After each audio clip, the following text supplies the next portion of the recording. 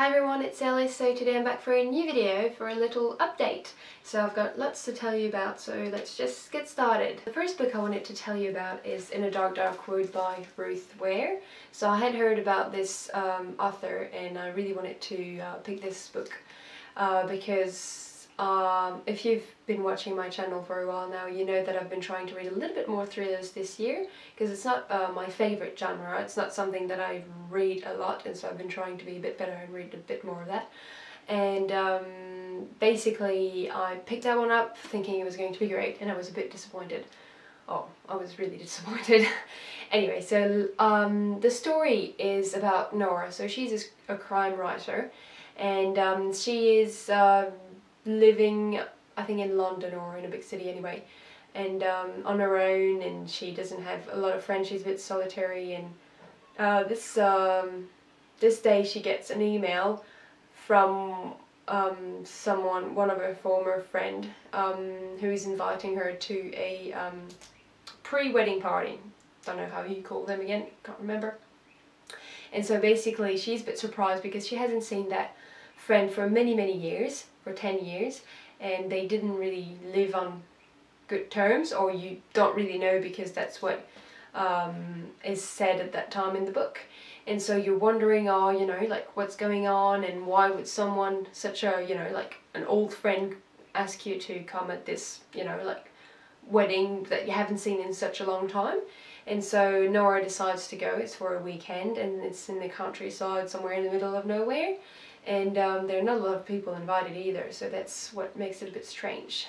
Anyway, so she decides to go, and something happens, and Nora at the end of the weekend wakes up at the hospital, and she learns that somebody was really hurt and she cannot remember what happened. And basically that's the story, going back and forth between the hospital and her trying to remember, and as she remembers we have the flashbacks of what went on during this weekend. So this could have been a very good structure. Unfortunately this book didn't do it for me at all. So first, the writing was really not that great. I thought pretty average. I mean, you know, like I'm not trying to say, I'm always trying to be a bit careful about what I say because, you know, authors, they do put a lot of work in their work, so, you know, like I'm not criticizing, but it didn't do it for me, this writing. I thought it was not very, it was not flowing, it was, there was a lack of fluidity, and it was just very short sentences. Anyway, I didn't really enjoy the writing. And the story in itself, the characters, all of them were really not that well built, I thought. You know, like the construction of the characters was not very well done either, so I didn't really feel for them. I didn't care, especially Nora. She just annoyed me, like really during the entire book she just annoyed me. So so it's, you know, like you don't have to love the characters to love a book, I don't think, but you know, when you really can't connect with them, that's when you have a bit of an issue. So, and the entire story I thought didn't work, so I can't really reveal too much without spoiling, but for me it was not really worth it. Like the acts, like the entire story was built on something that was not strong enough, I thought. So I didn't understand how you could expect such a reaction for something that was not strong enough, as I said. So I can't really, you know, explain in details because I don't want to spoil it for people who haven't read it or are reading it or whatever. But if you do, if you have read it, I'd be yeah, curious to hear what you think about it. And yeah, so I still finished it. You know, it was kind of, it was not a page turner, but I was, you know, like I can't say that it was not horrible to read. I finished it and I was wondering to know where it was going to go, so, you know, it still kept me interested enough, but the ending was just not good enough for me, and I thought, you know, as I said, it was just not strong enough. But anyway, so I don't know if I'll read another book by this author or not, because I'm not, you know, I'm not overly satisfied with that one, so I don't think I'll, right now I don't think I'll give her another go. I may as well just try something else that might suit me a little bit better. So that's it for that one. Then I wanted to tell you about a book that I'm reading at the moment. I was so excited to start it because I've heard a few people talk about it and it sounded like something that I could really enjoy. So basically it was sold to me, and what was said was it's a bit like, oh, what is the title in English? By Philip Pullman, His Dark Materials, is that it? Yeah, I'm pretty sure that's what it is. And so this is one of my favourite series ever, so I really enjoy Philip Pullman's writing, and I think I must have reread it like 100 times, and every time I read it I find something new in it, and I think it's just great. So I was really looking forward to starting that one. And it's a big book, so I'm 200 pages in, and I think it's probably 600, 700 pages long. So that's Arcadia by Iain Pears. Pears? Pick one up. What can I say? When I'm reading it, I'm enjoying it. When I put it down, I don't want to pick it up again. So it's a bit of a shame. I'm a bit lost between everything that's happening in the book, all the different dimensions and temporality, and I don't really understand where it's going. So now I have a better sense of where it's going, but it's been 200 pages, so for the first, 100 pages I was a bit lost. So it's probably going to get clearer and clearer, but I don't really enjoy it as much as I thought I would.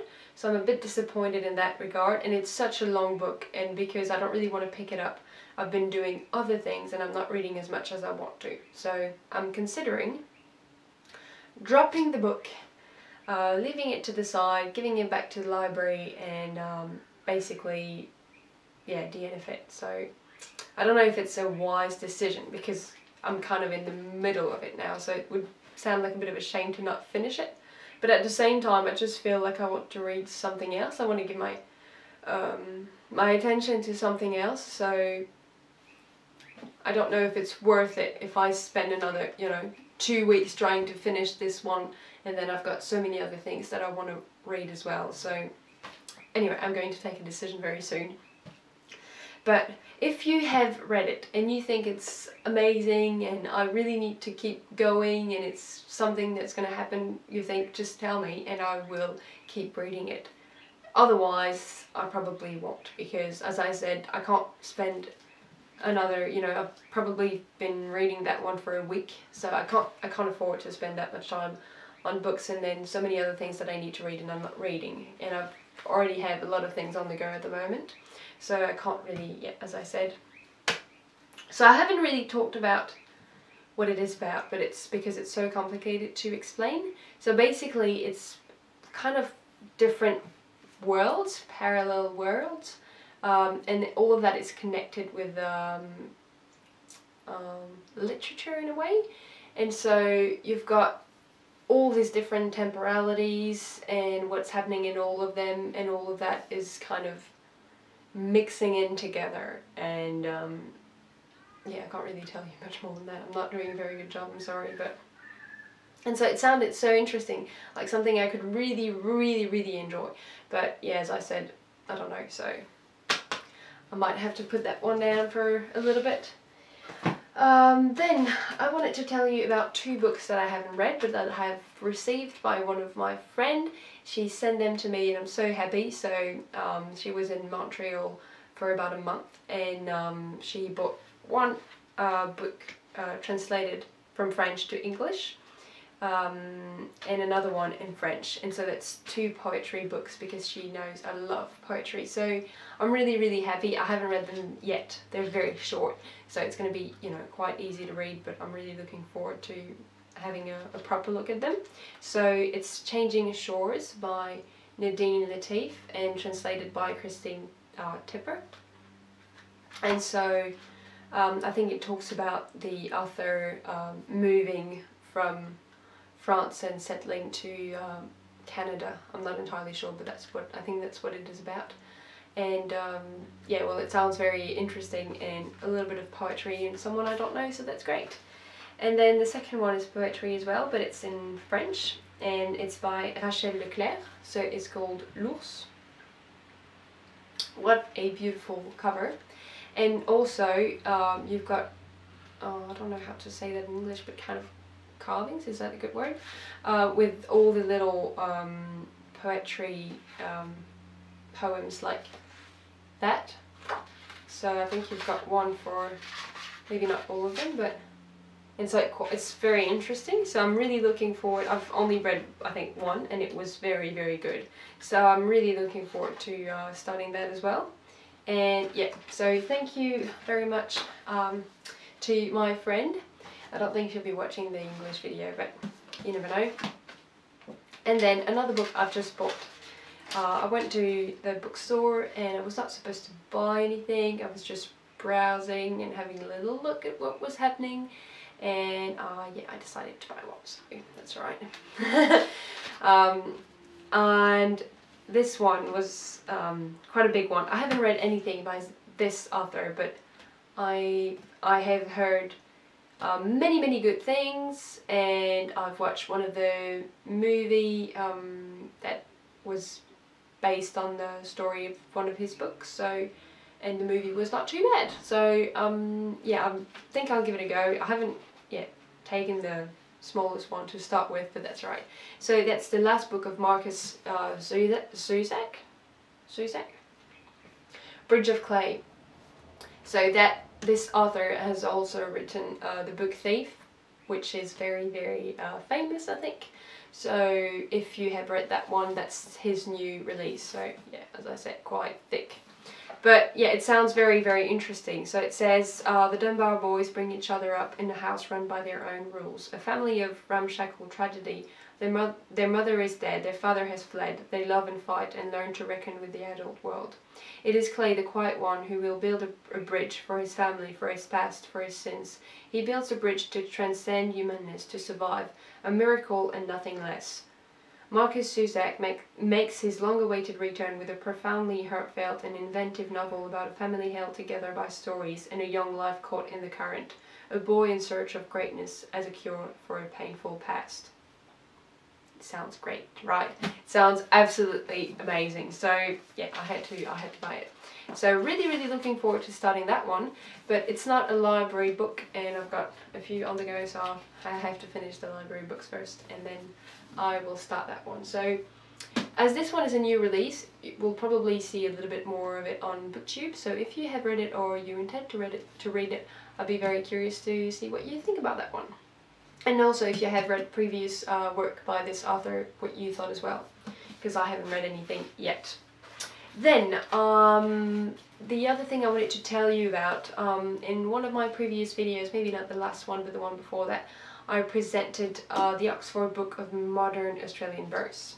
So here you go, and that's from the library, and it's already overdue, so I have to give it back.